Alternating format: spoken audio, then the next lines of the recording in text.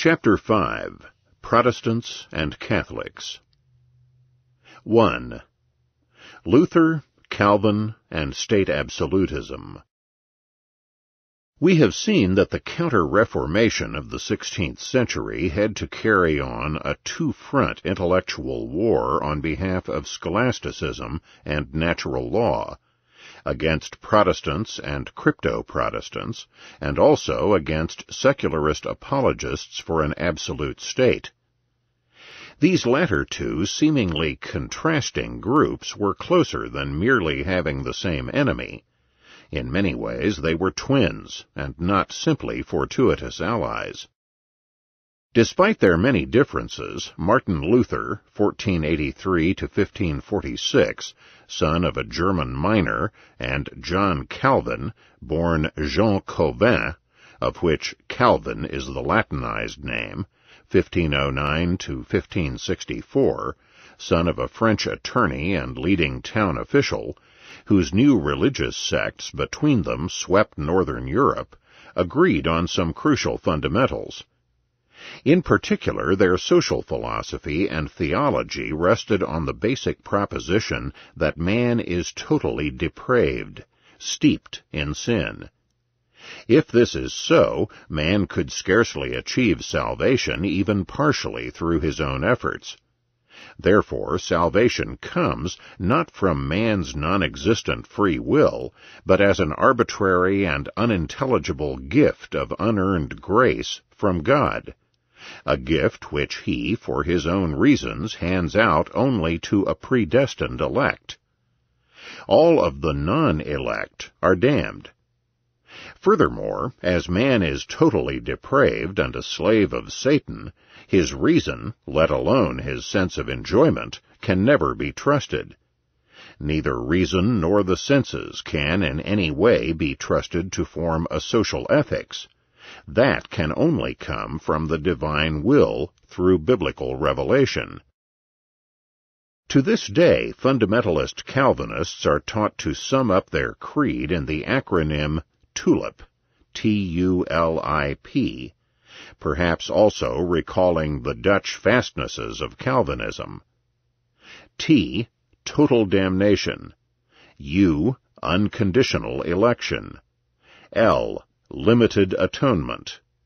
I, irresistible grace.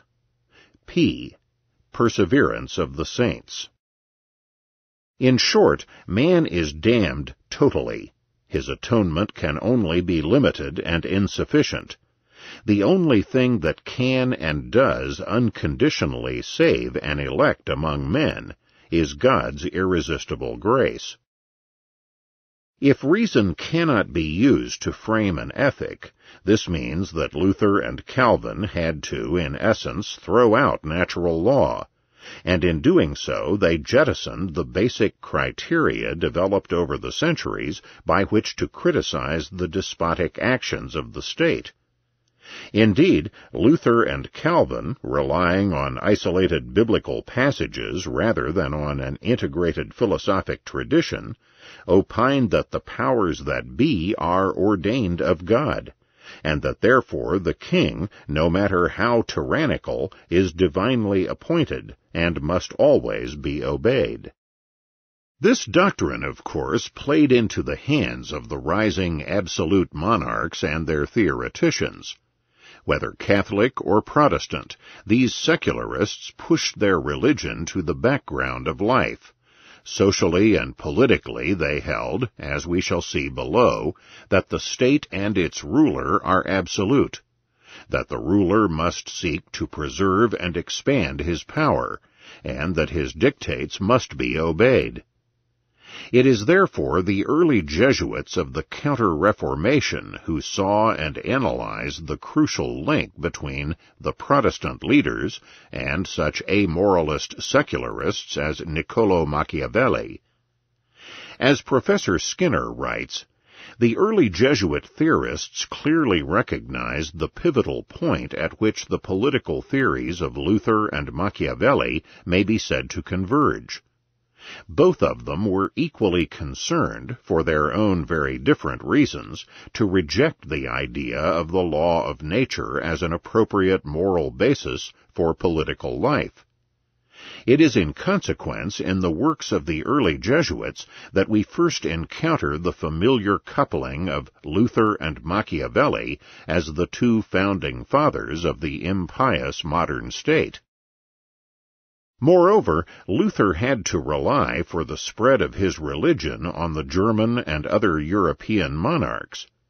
His preaching of all-out obedience to the ruler was reinforced by this practical concern. In addition, the secular princes themselves had a juicy economic motive for becoming Protestant.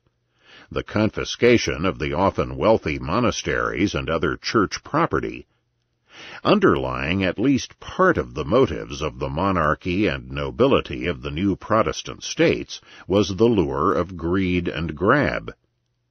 Thus, when Gustav Vasa, King of Sweden, became a Lutheran in 1524, he immediately transferred the church tithes into taxes going to the crown, and 3 years later he confiscated the entire property of the Catholic Church. Similarly, in Denmark, the newly Lutheran kings seized the monastic lands and confiscated the lands and temporal powers of the Catholic bishops.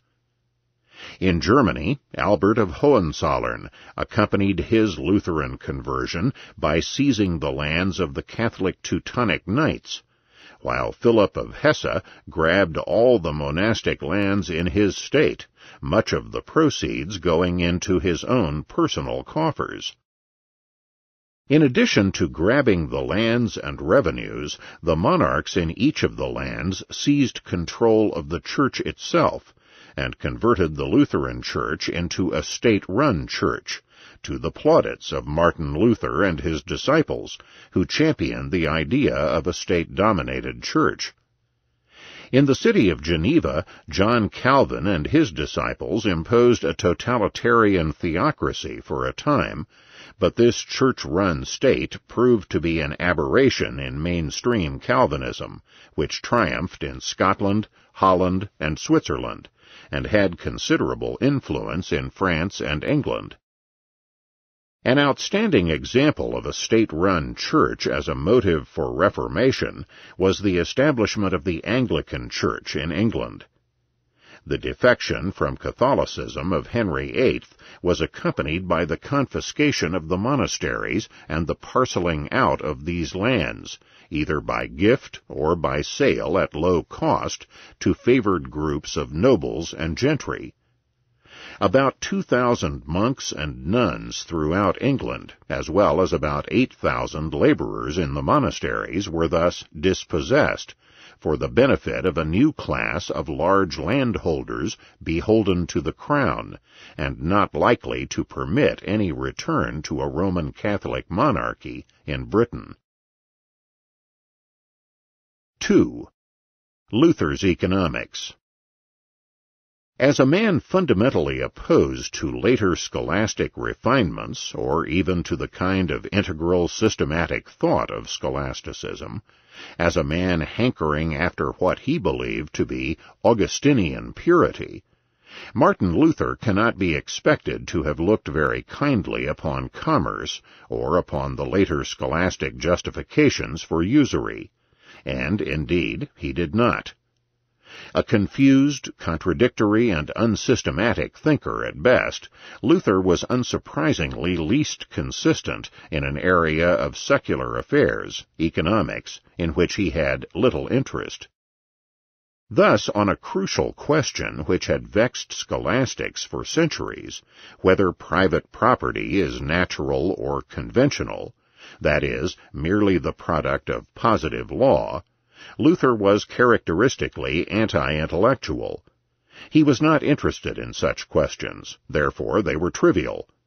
It is vain to mention these things. They cannot be acquired by thought.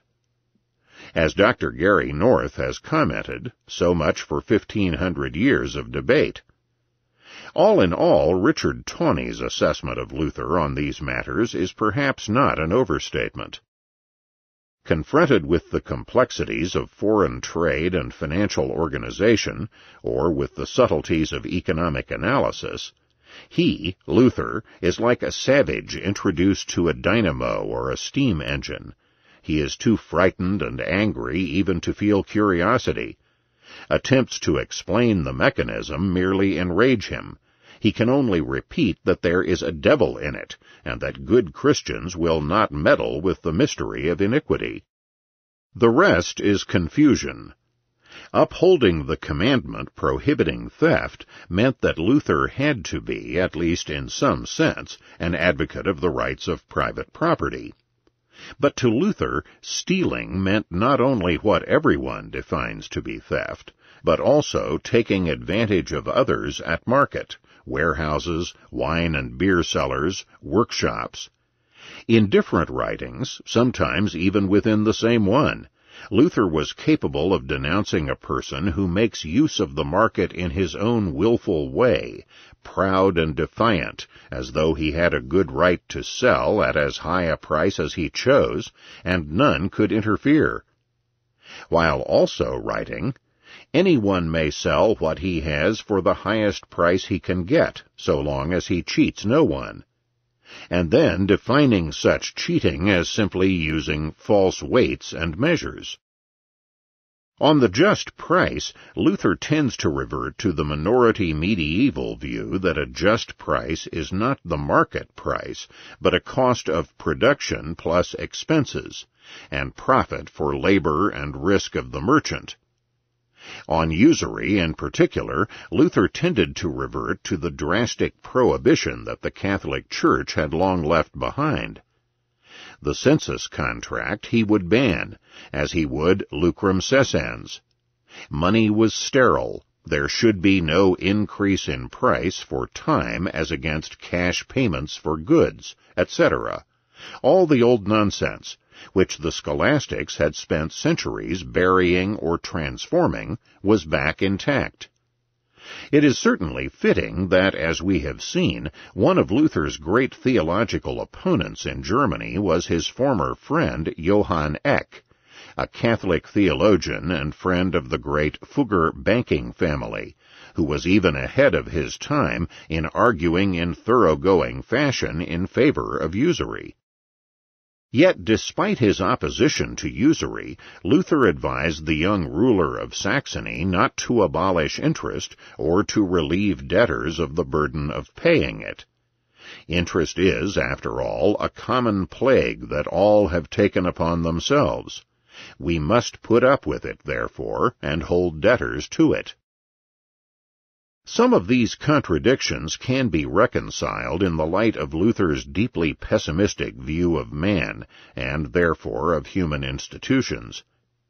In the wicked secular world, he believed, we cannot expect people or institutions to act in accordance with the Christian gospel.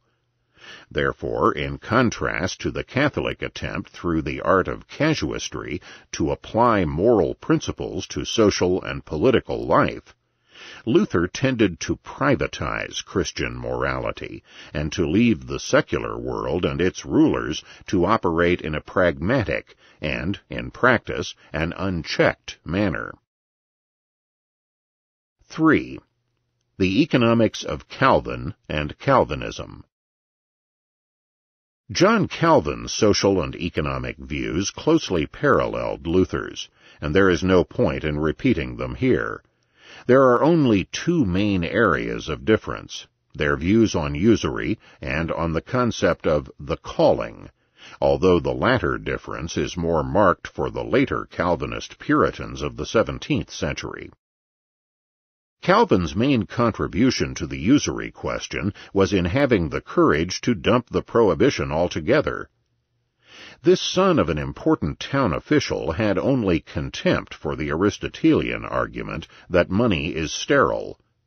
A child, he pointed out, knows that money is only sterile when locked away somewhere, but who in their right mind borrows to keep money idle? Merchants borrow in order to make profits on their purchases, and hence money is then fruitful. As for the Bible, Luke's famous injunction only orders generosity towards the poor, while Hebraic law in the Old Testament is not binding in modern society. To Calvin, then, usury is perfectly licit, provided that it is not charged in loans to the poor, who would be hurt by such payment. Also, any legal maximum, of course, must be obeyed. And finally, Calvin maintained that no one should function as a professional moneylender. The odd result was that, hedging his explicit pro-usury doctrine with qualification, Calvin in practice converged on the views of such scholastics as Biel, Zummenhart, Cajetan, and Eck. Calvin began with a sweeping theoretical defense of interest-taking, and then hedged it about with qualifications. The liberal scholastics began with a prohibition of usury, and then qualified it away. But while in practice the two groups converged, and the scholastics, in discovering and elaborating upon exceptions to the usury ban, were theoretically more sophisticated and fruitful, Calvin's bold break with the formal ban was a liberating breakthrough in Western thought and practice. It also threw the responsibility for applying teachings on usury from the church or state to the individual's conscience. As Tawney puts it, the significant feature in his, Calvin's, discussion of the subject is that he assumes credit to be a normal and inevitable incident in the life of a society. A more subtle difference, but in the long run perhaps having more influence on the development of economic thought, was the Calvinist concept of the calling. This new concept was embryonic in Calvin and was developed further by later Calvinists, and especially Puritans, in the late 17th century. Older economic historians, such as Max Weber, have made far too much of the Calvinist as against Lutheran and Catholic conceptions of the calling. All these religious groups emphasized the merit of being productive in one's labor or occupation, one's calling in life. But there is, especially in the later Puritans, the idea of success in one's calling as a visible sign of being a member of the elect. The success is striven for, of course, not to prove that one is a member of the elect, destined to be saved, but assuming that one is in the elect by virtue of one's Calvinist faith, to strive to labor and succeed for the glory of God. A Calvinist emphasis on postponement of earthly gratification led to a particular stress on saving.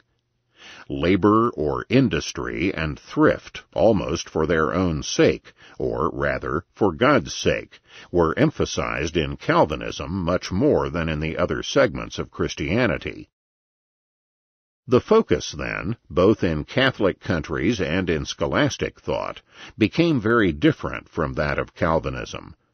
The scholastic focus was on consumption, the consumer, as the goal of labor and production. Labor was not so much a good in itself as a means toward consumption on the market. The Aristotelian balance, or golden mean, was considered a requisite of the good life, a life leading to happiness in keeping with the nature of man. And that balanced life emphasized the joys of consumption as well as of leisure, in addition to the importance of productive effort. In contrast, a rather grim emphasis on work and on saving began to be stressed in Calvinist culture. This de-emphasis on leisure, of course, fitted with the iconoclasm that reached its height in Calvinism, the condemnation of the enjoyment of the senses as a means of expressing religious devotion. One of the expressions of this conflict came over religious holidays, which Catholic countries enjoyed in abundance. To the Puritans, this was idolatry. Even Christmas was not supposed to be an occasion for sensate enjoyment. There has been considerable dispute over the Weber thesis, propounded by the early 20th century German economic historian and sociologist Max Weber, which attributed the rise of capitalism and the Industrial Revolution to the late Calvinist concept of the calling and the resulting capitalist spirit. For all its fruitful insights, the Weber thesis must be rejected on many levels. First, modern capitalism, in any meaningful sense, begins not with the Industrial Revolution of 18th and 19th centuries, but, as we have seen, in the Middle Ages, and particularly in the Italian city-states. Such examples of capitalist rationality as double-entry bookkeeping and various financial techniques begin in these Italian city-states as well. All were Catholic. Indeed, it is in a Florentine account book of 1253 that there is first found the classic pro-capitalist formula, in the name of God and of profit. No city was more of a financial and commercial center than Antwerp in the 16th century, a Catholic center. No man shone as much as financier and banker as Jakob Fugger, a good Catholic from southern Germany. Not only that, Fugger worked all his life, refused to retire, and announced that he would make money as long as he could. A prime example of the Weberian Protestant ethic from a solid Catholic. And we have seen how the scholastic theologians moved to understand and accommodate the market and market forces. On the other hand, while it is true that Calvinist areas in England, France, Holland, and the North American colonies prospered, the solidly Calvinist Scotland remained a backward and undeveloped area even to this day. But even if the focus on calling and labor did not bring about the Industrial Revolution, it might well have led to another outstanding difference between Calvinist and Catholic countries, a crucial difference in the development of economic thought. Professor Emil Cowder's brilliant speculation to this effect will inform the remainder of this work. Thus Cowder: Calvin and his disciples placed work at the center of their social theology. All work in this society is invested with divine approval. Any social philosopher or economist exposed to Calvinism will be tempted to give labor an exalted position in his social or economic treatise. And no better way of extolling labor can be found than by combining work with value theory, traditionally the very basis of an economic system. Thus value becomes labor value, which is not merely a scientific device for measuring exchange rates, but also the spiritual tie combining divine will with economic everyday life. In their extolling of work, the Calvinists concentrated on systematic, continuing industriousness, on a settled course of labor. Thus the English Puritan divine Samuel Huron opined that he that hath no honest business about which ordinarily to be employed, no settled course to which he may betake himself, cannot please God. Particularly influential was the early 17th century Cambridge University academic, the Reverend William Perkins, who did much to translate Calvinist theology into English practice. Perkins denounced 4 groups of men who had no particular calling to walk in: beggars and vagabonds, monks and friars, gentlemen who spend their days in eating and drinking, and servants who allegedly spent their time waiting. All these were dangerous because unsettled and undisciplined. Particularly dangerous were wanderers, who avoided the authority of all. Furthermore, believed Perkins, the lazy multitude was always inclined to popish opinions, always more ready to play than to work. Its members would not find their way to heaven. In contrast to the Calvinist glorification of labor, the Aristotelian Thomist tradition was quite different. Instead of work, moderate pleasure-seeking and happiness form the center of economic actions, according to Aristotelian and Thomistic philosophy. A certain balanced hedonism is an integrated part of the Aristotelian theory of the good life. If pleasure in a moderate form is the purpose of economics, then, following the Aristotelian concept of the final cause, all principles of economics, including valuation, must be derived from this goal. In this pattern of Aristotelian and Thomistic thinking, valuation has the function of showing how much pleasure can be derived from economic goods. Hence, Great Britain, heavily influenced by Calvinist thought and culture and its glorification of the mere exertion of labor, came to develop a labor theory of value, while France and Italy, still influenced by Aristotelian and Thomist concepts, continued the scholastic emphasis on the consumer and his subjective valuation as the source of economic value. While there is no way to prove this hypothesis conclusively, the counter-insight has great value in explaining the comparative development of economic thought in Britain and in the Catholic countries of Europe after the 16th century. 4. Calvinists on usury. Perhaps because he was considered the greatest French jurist of the mid-16th century, the merit of the contribution of Charles du Moulin, Latinized name Carolus Molineus, 1500 to 1566, has been highly inflated, in his and in later times.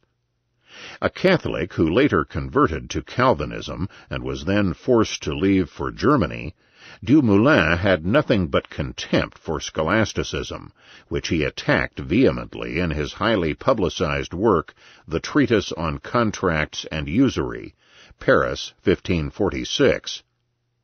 Whereas Molineus officially denounced the prohibition of usury, in actuality his views were little different from those of the contemporary scholastics, or indeed of Calvin.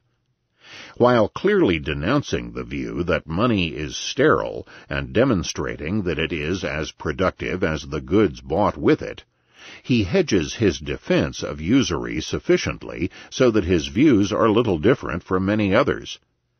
He does maintain that the charge of interest on a loan per se is unjust, but ingeniously points out that a lender charges for the utility of the money rather than for the money itself. But Molineus attacks the cruel usuries permitted by lucrum cessans, and maintains with Calvin that interest may not be charged for loans to the poor. One wonders that if such a rule were enforced, who in the world would ever lend to the poor? And would the poor then be better off by being deprived of all credit?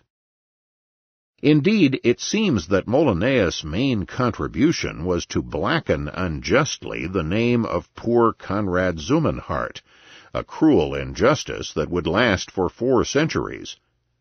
In an act obviously motivated by malice toward scholasticism, Molineus took the great Zumenhart's arguments against the usury ban and twisted them to make the German theologian a particularly doltish advocate of the prohibition.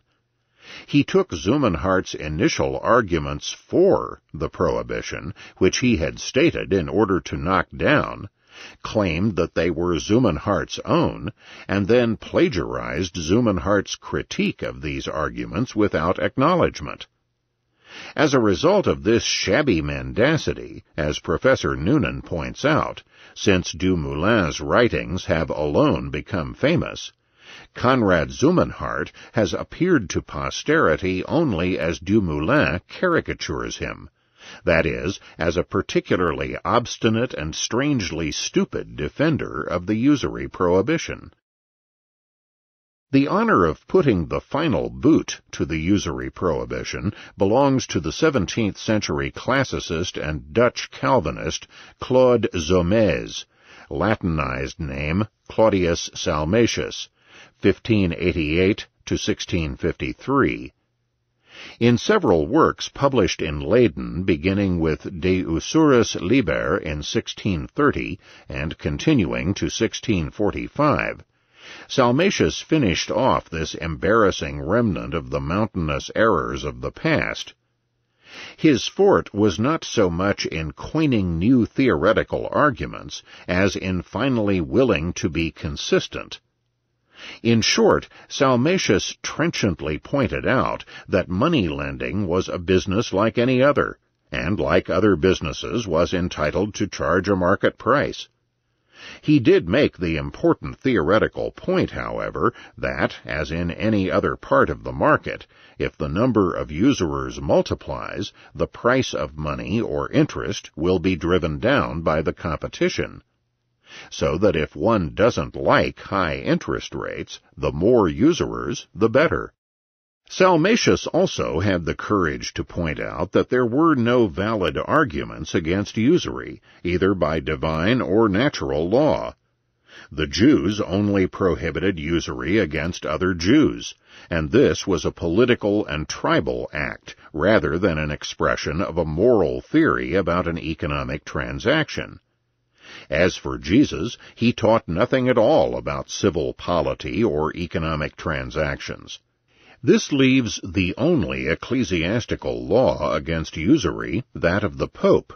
And why should a Calvinist obey the Pope? Salmasius also took some deserved whacks at the evasions permeating the various scholastic justifications, or extrinsic titles, justifying interest. Let's face it, Salmasius in effect asserted, what the canonists and scholastics took away with one hand, they restored with the other. The census is really usury. Foreign exchange is really usury. Lucrum cessans is really usury. Usury all, and let them all be licit. Furthermore, usury is always charged as compensation for something, in essence, the lack of use of money and the risk of loss in a loan. Salmasius also had the courage to take the hardest case, professional money lending to the poor, and to justify that. Selling the use of money is a business like any other. If it is licit to make money with things bought with money, why not from money itself? As Noonan paraphrases Salmasius, the seller of bread is not required to ask if he sells it to a poor man or a rich man. Why should the moneylender have to make a distinction? And there is no fraud or theft in charging the highest market price for other goods. Why is it wrong for the usurer to charge the heaviest usuries he can collect?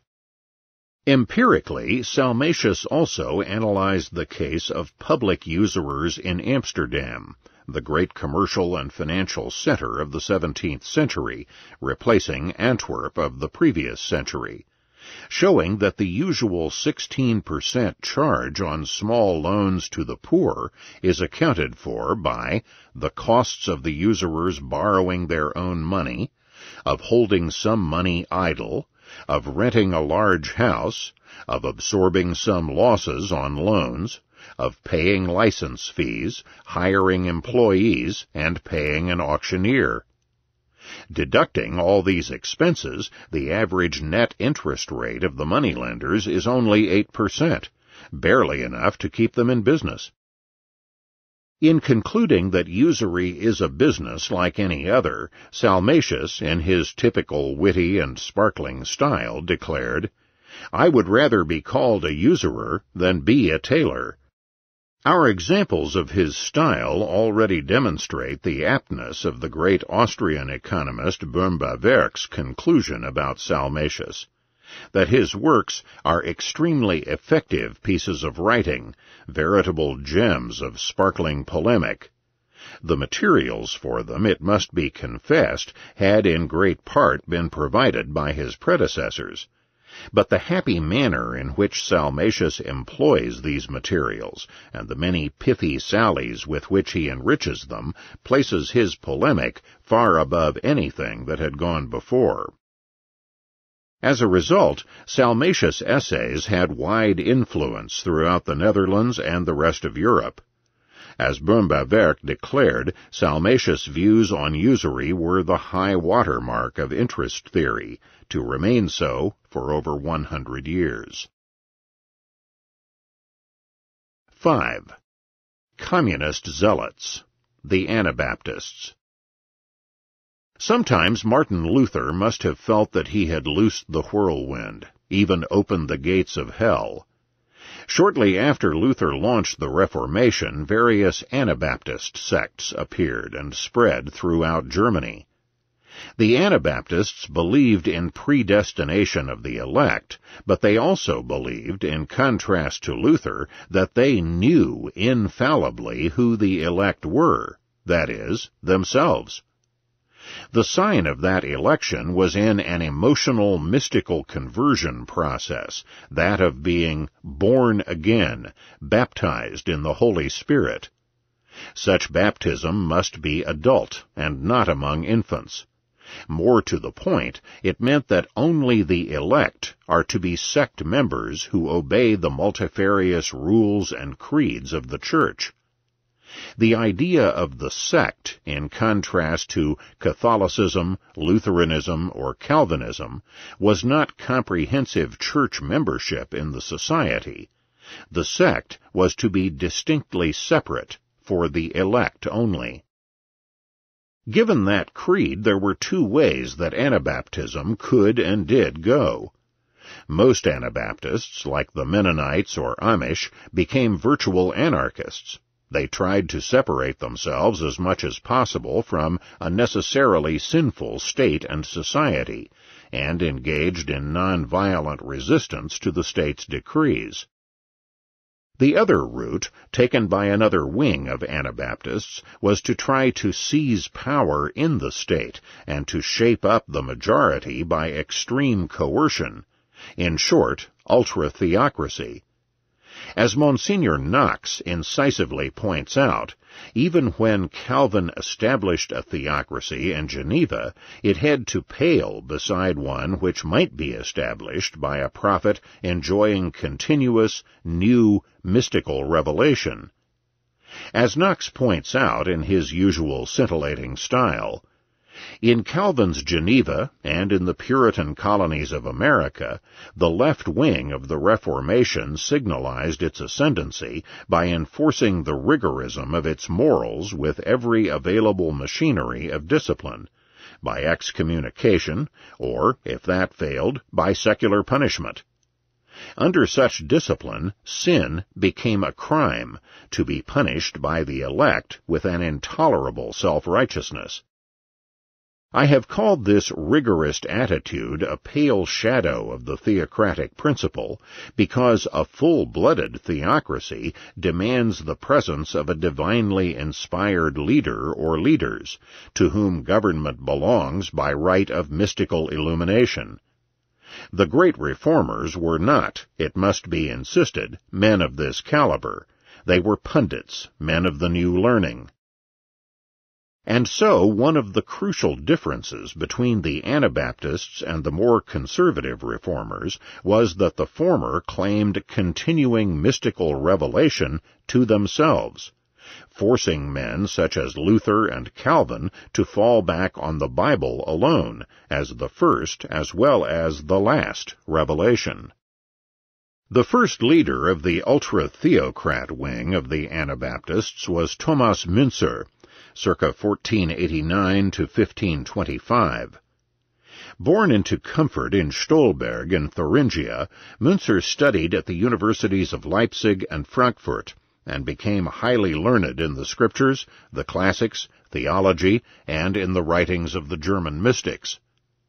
Becoming a follower almost as soon as Luther launched the Reformation in 1520, Müntzer was recommended by Luther for the pastorate in the city of Zwickau. Zwickau was near the Bohemian border, and there the restless Münzer was converted by the weaver and adept Niklas Storch, who had been in Bohemia, to the old Taborite doctrine that had flourished in Bohemia a century earlier. This doctrine consisted essentially of a continuing mystical revelation and the necessity for the elect to seize power and impose a society of theocratic communism by brutal force of arms. Furthermore, marriage was to be prohibited, and each man was to be able to have any woman at his will. The passive wing of Anabaptists were voluntary anarcho-communists who wished to live peacefully by themselves. But Münzer adopted the Storch vision of blood and coercion. Defecting very rapidly from Lutheranism, Münzer felt himself to be the coming prophet, and his teachings now began to emphasize a war of blood and extermination to be waged by the elect against the sinners. Münzer claimed that the living Christ had permanently entered his own soul. Endowed thereby with perfect insight into the divine will, Münzer asserted himself to be uniquely qualified to fulfill the divine mission. He even spoke of himself as becoming God. Abandoning the world of learning, Münzer was now ready for action. In 1521, only a year after his arrival, the town council of Zwickau took fright at these increasingly popular ravings and ordered Münzer's expulsion from the city.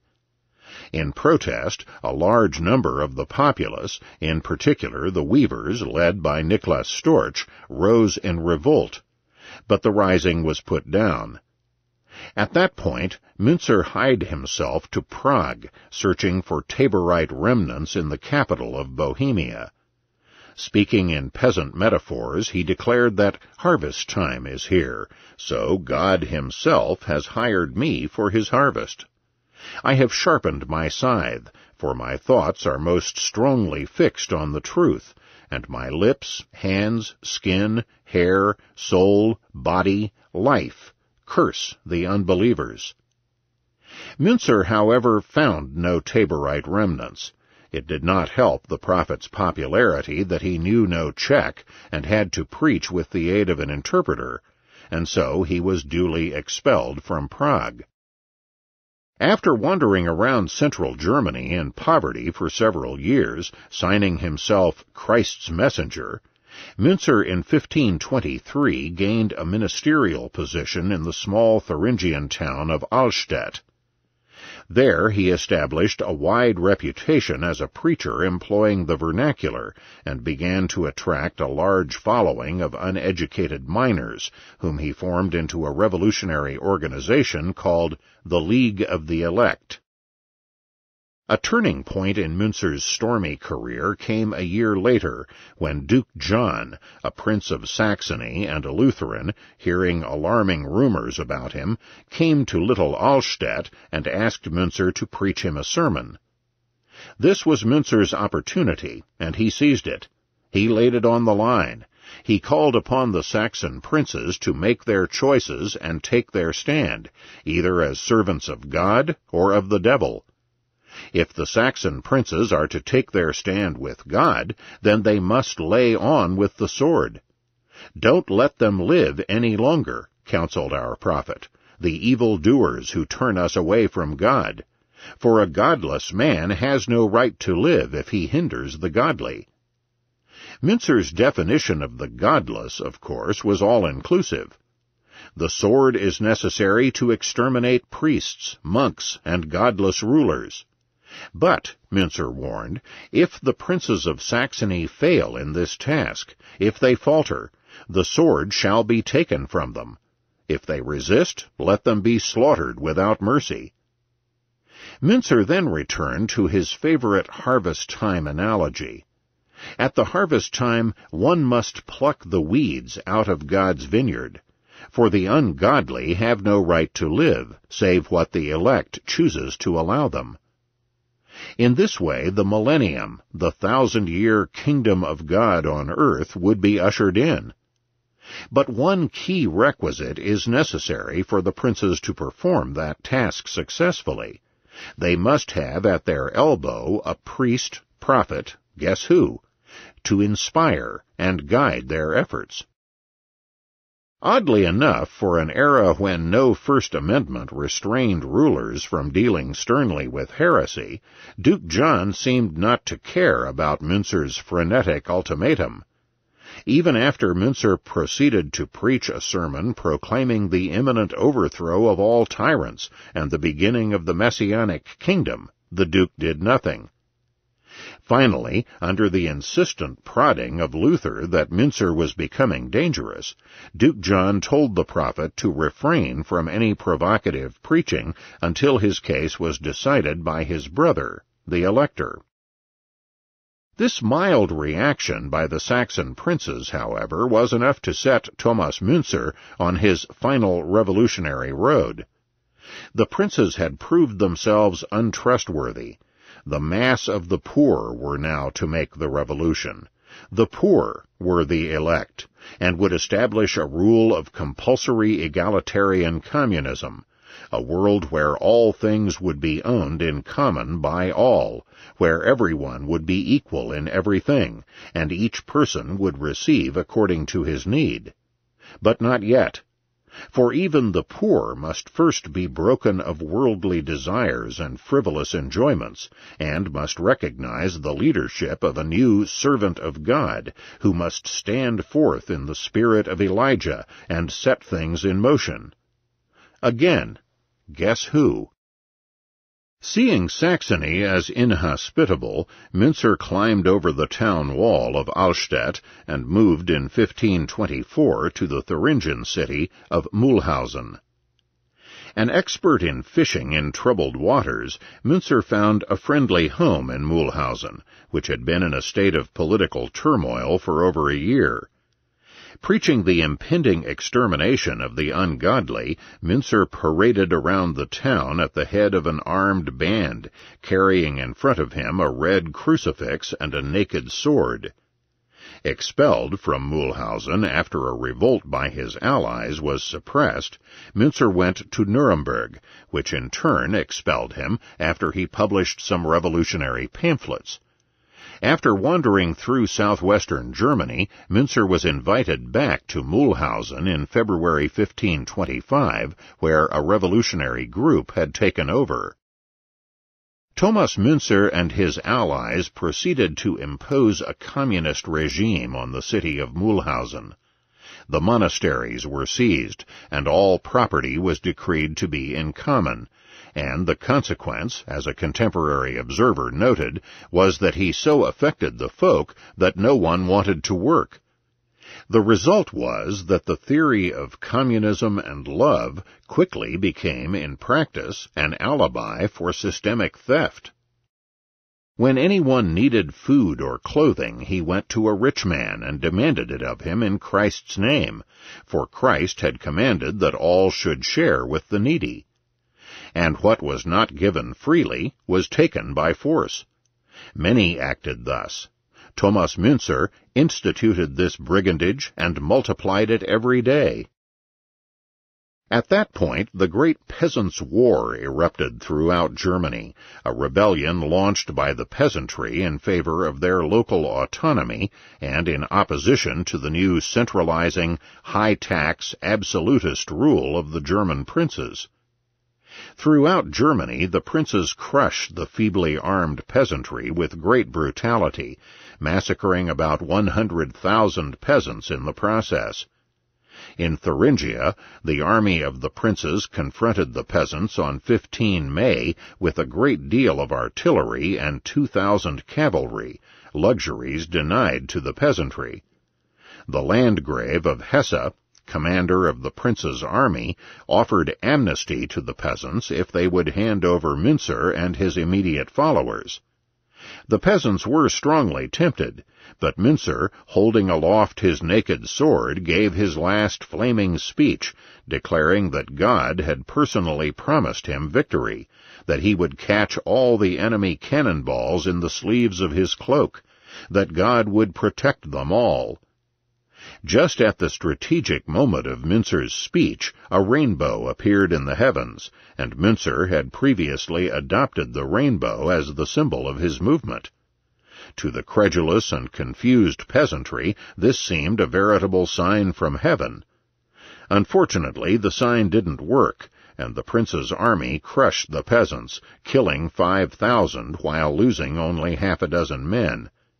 Münzer himself fled and hid, but was captured a few days later, tortured into confession, and then executed. Thomas Münzer and his signs may have been defeated, and his body may have mouldered in the grave, but his soul kept marching on. Not only was his spirit kept alive by followers in his own day, but also by Marxist historians from Engels to the present day, who saw in this deluded mystic an epitome of social revolution and the class struggle, and a forerunner of the chiliastic prophecies of the communist stage of the supposedly inevitable Marxian future. The Münzerian cause was soon picked up by a former disciple, the bookbinder Hans Hut. Hut claimed to be a prophet sent by God to announce that at Whitsuntide 1528 Christ would return to earth and give the power to enforce justice to Hut and his following of rebaptized saints. The saints would then take up double-edged swords and wreak God's vengeance on priests, pastors, kings, and nobles. Hut and his followers would then establish the rule of Hans Hut on earth, with Mühlhausen as the favored capital. Christ was then to establish a millennium marked by communism and free love. Hut was captured in 1527, before Jesus had had a chance to return, imprisoned at Augsburg and killed trying to escape.